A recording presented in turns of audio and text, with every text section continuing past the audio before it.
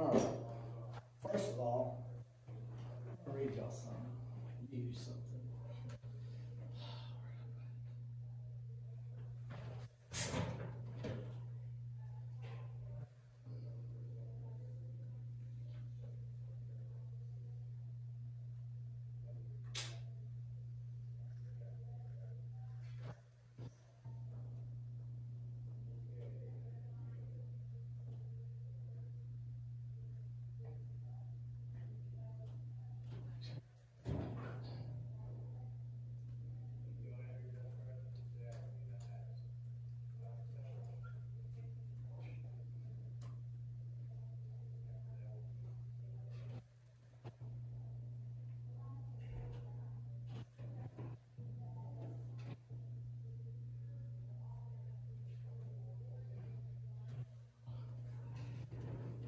I thought I did this where I picked up.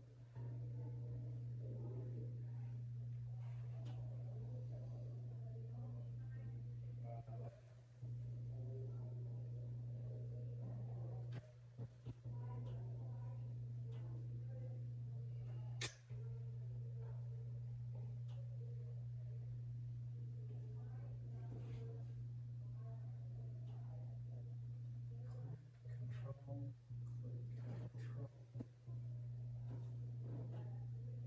Okay.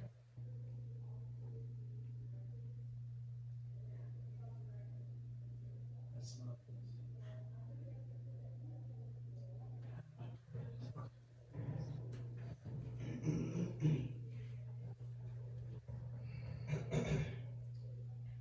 I thought first period didn't take it. Yeah, we take it every day, but the second period is when it counts. There were so many people last year that would just skip first period.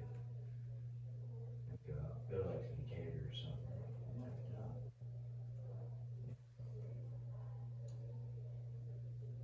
Number one.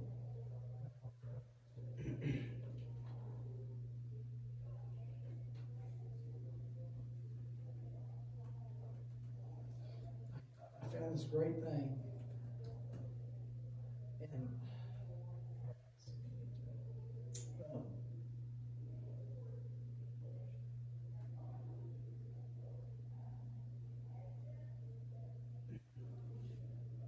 let me read part of this here. This is about Valley Forge. Y'all know Valley Forge is in 1777. It's where the army spent the winter during the Revolution.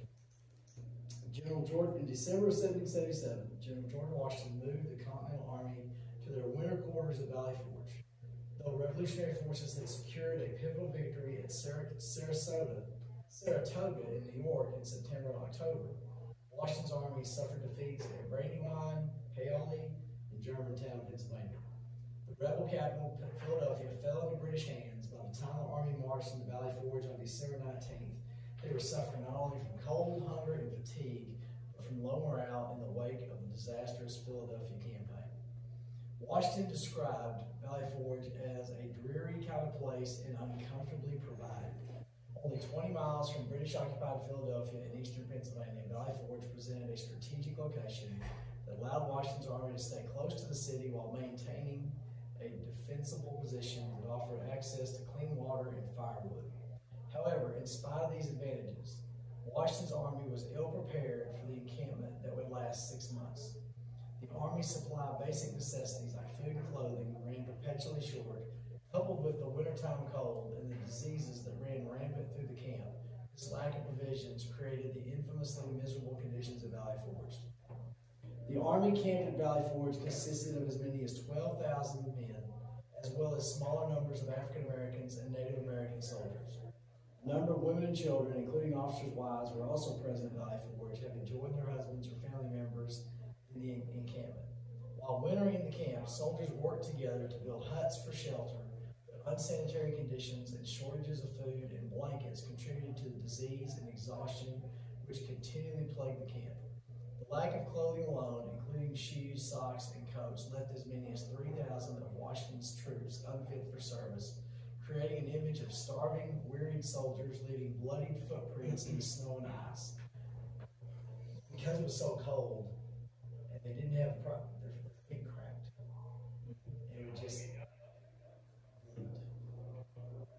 there was no getting last February. I told the guy, it's like that. But there was wooden huts, fires were just miserable, horrific. A Continental Army private, Joseph Plum Martin, wrote that the Army's new winter quarters left them, quote, in a truly forlorn condition, no clothing, no provisions, and as disheartened as need be. Though Washington pleaded with the Continental Congress and state governors to obtain food and supplies for his suffering army, starvation and such diseases as typhus and smallpox, and a lack of protection from the elements caused the death of more than 2,000 soldiers. So, a sixth of people, one in every six died living there. Washington eventually resorted to sending men, led by Nathaniel Greene, on a foraging mission to procure what provisions could be found in the surrounding countryside. Beyond vying with Congress for his supplies, the supplies his army desperately needed, Washington had to also contend with threats to his authority that came from ordeals like the Conway Cabal and rivalries within military leaders.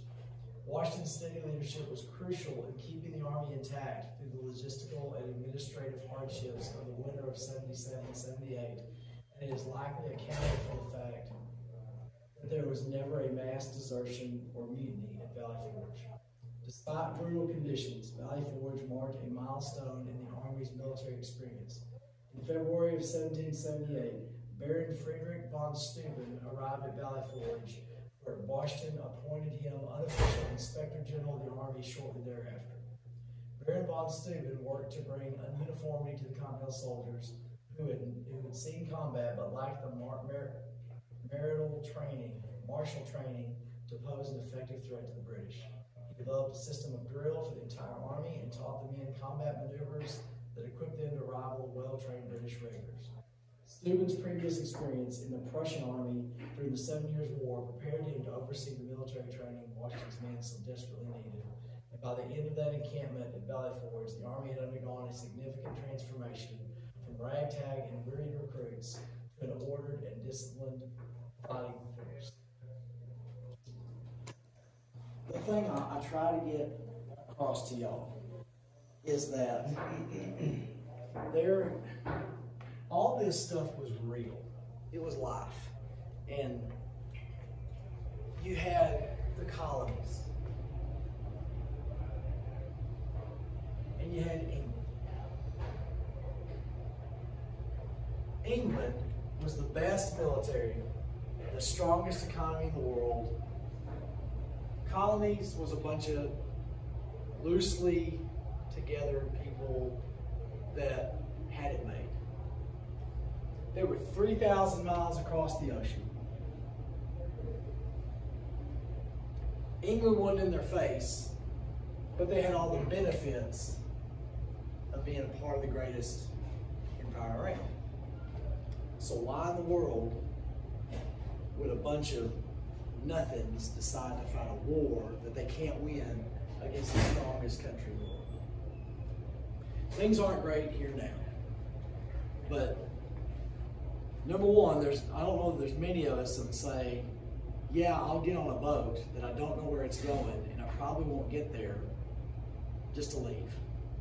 And then I sure am not going to go out and take my gun that doesn't shoot straight and fight the United States Army. But that's what they did. So, but it was real live people that did it.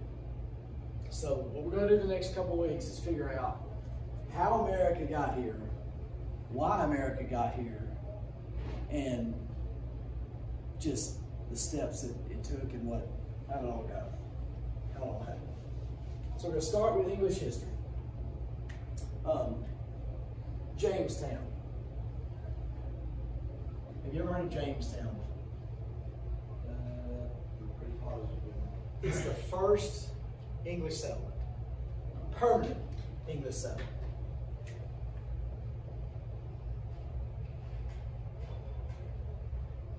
In America.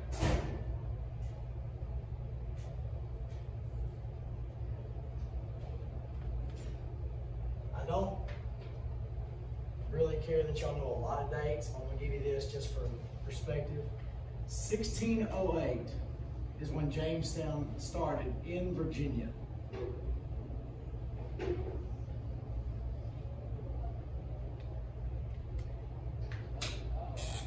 In 1620, the Pilgrims landed at Plymouth.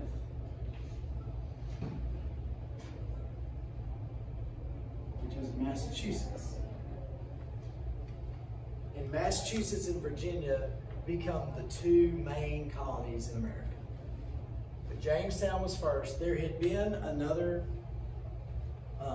Roanoke. It started a little earlier, but we don't know what happened to it. Either all the people died, or they got attacked, or kidnapped, or we don't know. It didn't last. But yeah, Jamestown and Virginia first. Plymouth was second, Massachusetts. Those are the two biggest colonies. Now I want to go to, we're going to come back to number 2. All right. Actually, we'll go ahead and do number 2. The idea of limited government.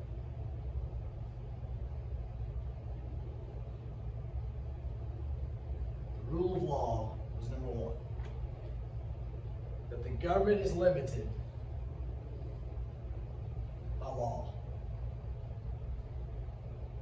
The second thing was representative democracy.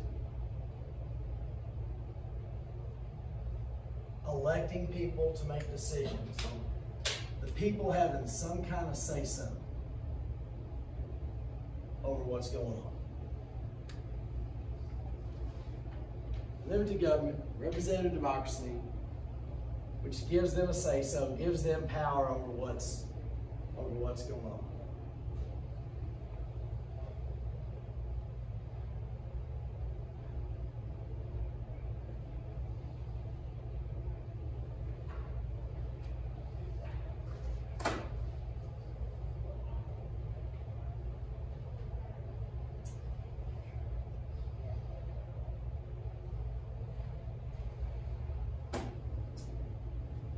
England was a monarchy.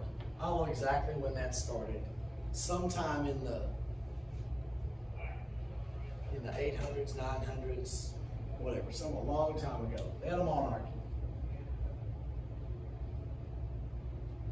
And in the 11th century, which means sometime in the thousands, some of the nobles, when I say nobles, those are the people who became the House of Lords. They're in the royal family, but they're not the king. They created an advisory board called Parliament. So Parliament was created, the House of Lords, which wasn't called the House of Lords. Parliament started as a group that would advise the king and say, here's what we think about stuff. Wasn't elected, had really no power other than what the king would listen to.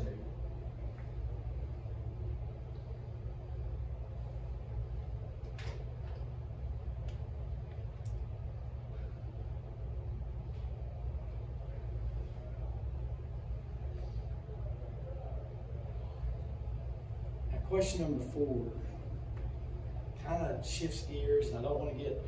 The House of Commons was not created yet. This was hundreds of years before that. But bicameral means 2 houses. And eventually, Parliament would have 2 houses. House of Lords and the House of Commons. House of Commons is the elected representatives. Now, they're not around yet. Somewhere in the 14, 15, 1600s, somewhere in here, House of Commons comes about. So this is a long time before the House of Commons, but eventually the House of Commons, the elected representatives, these aren't elected, but that is elected. Bicameral means 2 houses. I don't care you know about the date, it just was a long time, this was a long time coming.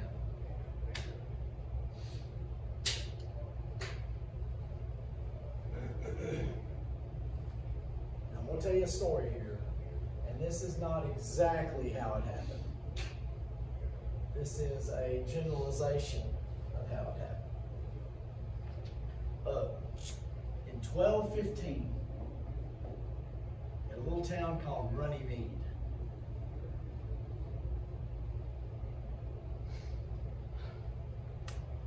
Parliament, the nobles, were upset with the king. And it had to do with taxes or the king, what the king was doing. They weren't happy. So they invited the king to a barbecue at Runnymede. Said, hey, come on, king, come on over here. And the king shows up, he opens the door, and all of them pull their swords out. And the king's sitting there, there's all these swords in his head. Didn't necessarily happen like that, but it sounds better. And they said, King, you're going to sign this piece of paper. And he said, okay, yeah, I'll sign it. He signed the Magna Carta.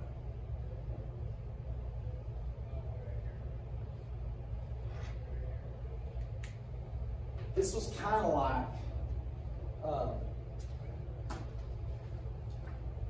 it was kind of like the Declaration of Independence of England. And it was over taxes. The nobles were sick and tired of the king coming to them and taking more and more and more tax money.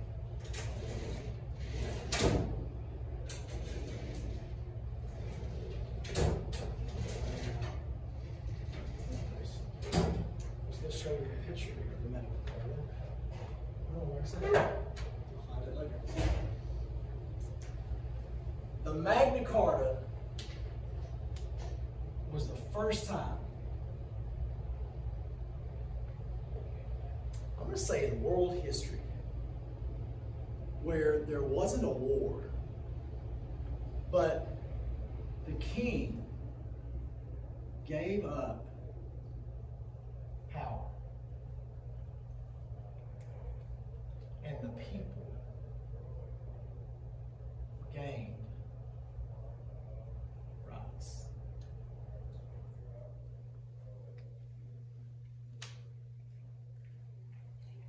The first time that I know of in world history where a sitting king on purpose gave up some power, the people gained some rights. The idea of limited government. Not unlimited power of the king, but the government is limited, and it's limited by the rule of law. The king, at some level, had to answer to the Magna Carta. It was had to do certain things or not do certain things. First time that ever happened. And this is the basis of America. This idea that the government is limited by the law. The government can't just do whatever it wants. So this is really the start of America, the Magna Carta.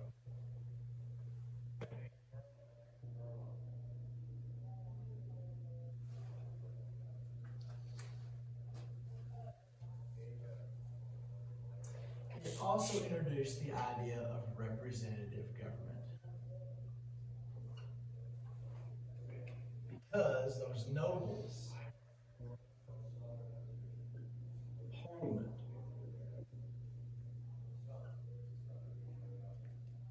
those guys were, in effect, something that limited the power of the king. That they represented the people of England. Does that make sense? And that's what America is. Limited government, representative government.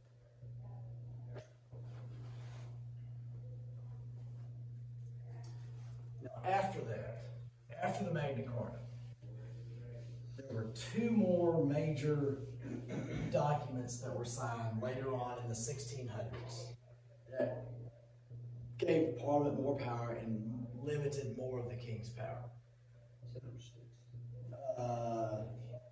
Seven. This is seven. 6 was the rule of law and the limited government. Now, the Petition of Right, both of these 1600s, petition.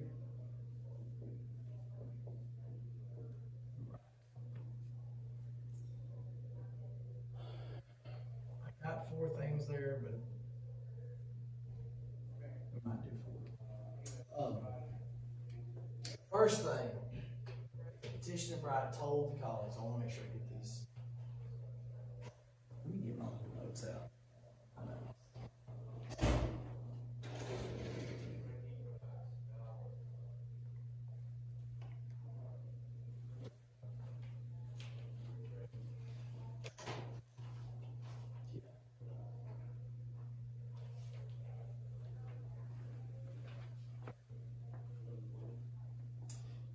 King Charles had dissolved Parliament. He wasn't happy with it. So he had told them to go home. And so they came back with a bang. We don't know what all happened. It had to be some sort of almost like civil war here. First thing was the king could not tax without Parliament's okay. Now that's huge. That the king can't just say, all right, here's what taxes are going to be. The king had to go through Parliament and say, and Parliament had to okay any tax increase. This is giving the people power over their money. King could not just tax automatically. I really don't know why the king agreed to this or what happened, but I'm glad it did. You could not throw someone in prison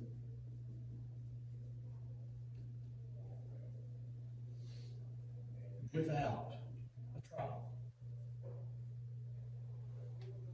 King couldn't just say, I don't like it, cut your head off, or throw you in prison. There had to be a trial. This is due process. We're going to talk about this a bunch in here. Due process is the rights you have as an accused person. If you're accused of a crime, the government can't just do whatever they want. You have to go through the process. You have to have rights.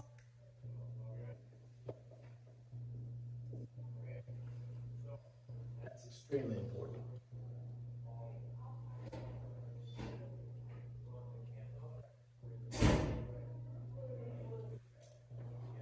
No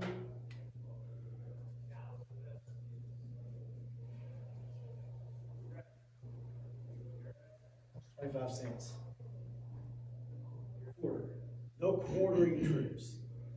Did y'all talk about this before? I bet you did, 8th grade. The king, to save money, would say, troops, if you're in the military, just go find a house to live in. They'll pay for your food. Because they're defending you, so you should help pay for their food and all that kind of stuff. They said, no, you can't do this. You cannot force citizens to house troops. And this came into play in America later. And you could not have martial law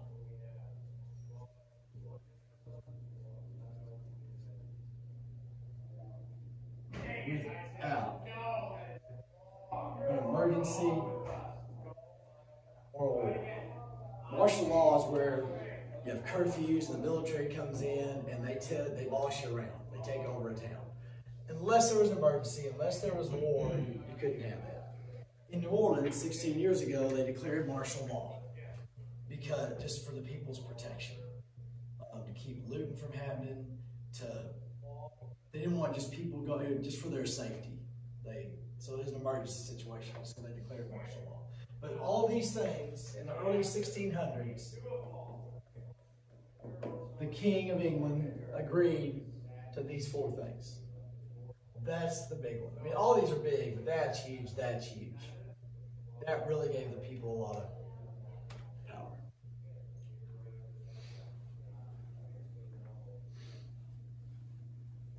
And last,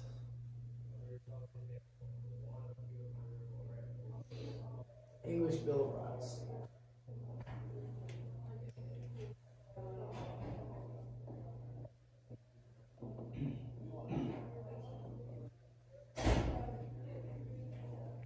This came later. Number one,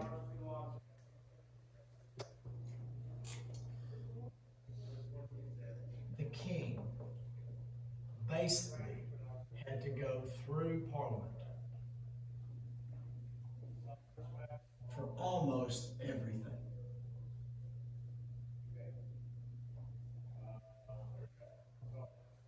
I mean, a few things they didn't have to, but this gave people control of government for the most part. Not just the taxes, but the king couldn't just say, here's what's going to happen. The people had to say so.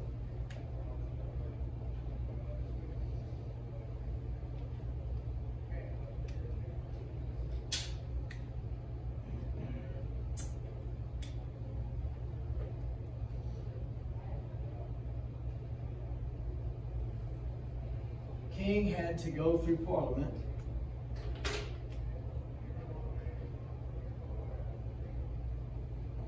had to ask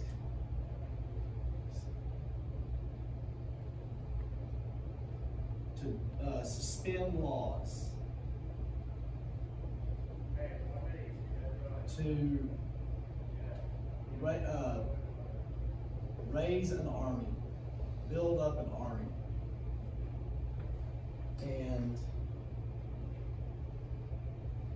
and tax. Just examples of what they. King couldn't just say, no, this law is in place or this law is gone.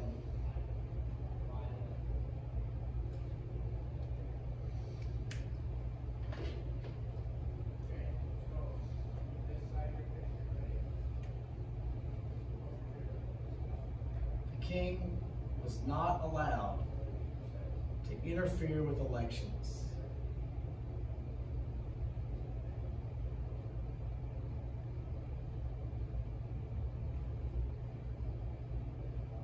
Not allowed to interfere with elections or meetings.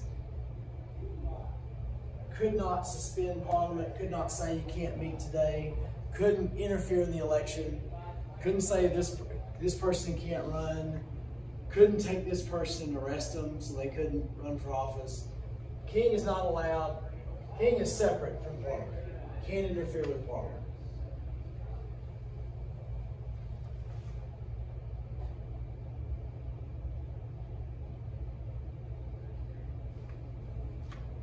And people, last thing, we'll put a couple things in here. People had the right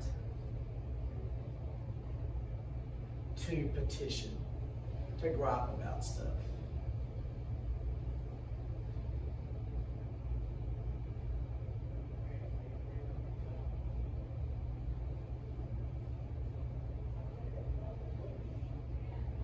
They could gripe.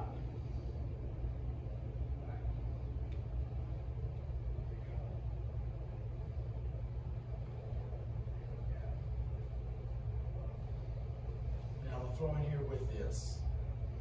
You have the right to a speedy trial. In the other one, it said you couldn't be thrown in prison for no reason. You could hold someone before the trial, and if you keep putting the trial off, you can keep in jail for forever. This one, you had to have a relatively speedy trial. You had to get things going with it.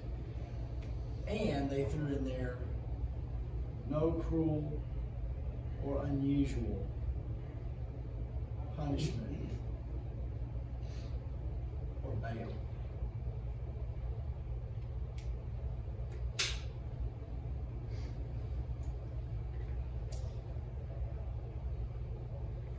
Now, the death penalty is a cruel punishment. I'm not anti-death penalty, but that is a cruel punishment. What they meant was, if you steal a purse, you're not getting the death penalty. That the crime has to fit the punishment, it has to fit the bail. If you rob a bank, your bail's going to be different than if you steal a Coke. Your bail's, it has to match the crime. Now, all these rights made England a special place, and the people took it seriously, and they knew their rights, and they were proud of them. So when they came to America, they're still English citizens. They were very conscious of what their rights were, and when they felt like their rights were being violated. They were part of the greatest country, the greatest empire. They loved being a part of the empire, but the reason they fought the revolution is because they wanted their rights recognized. We don't want to be separate from you. We want to be treated right. And it just came to blows. And let's say the Packers show up in town, and they start shoving old ladies and grabbing sandwiches and taking off in people's cars, and we get tired of it. And we stand up and say, all right, Packers, we're tired of you. Friday night, 7 o'clock, be there at the football stadium. Do we have a shot? Not one chance. But America got pushed to the point where they were sick of it and couldn't take it and said, whatever. I'd rather play the Packers in a football game and get the crap beat out of me than live like this. And they took on the greatest military in the world, and somehow they did it. All right, good enough for today.